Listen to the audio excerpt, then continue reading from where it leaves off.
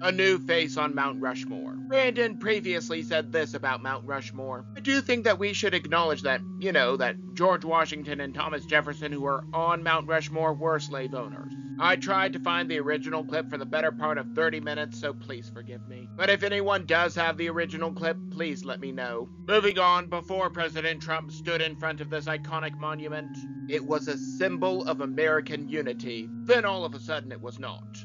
It was just like how when he proposed building a wall just like Bill Clinton proposed, that was suddenly racist as well. Seems as if most people forgot about this, but I certainly did not.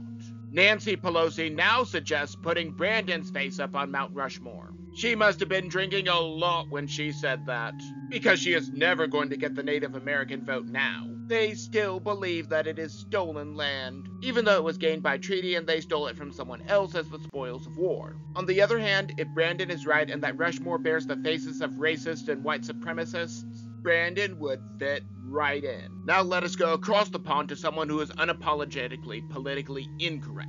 Maybe I'm just blowing smoke. Maybe I'm completely off my rocker, but that is just my opinion. And do not forget to like, comment, and most importantly, subscribe for more. But before you go, click the link on the left to watch the full video, or click the link on the right to watch another video that you may enjoy.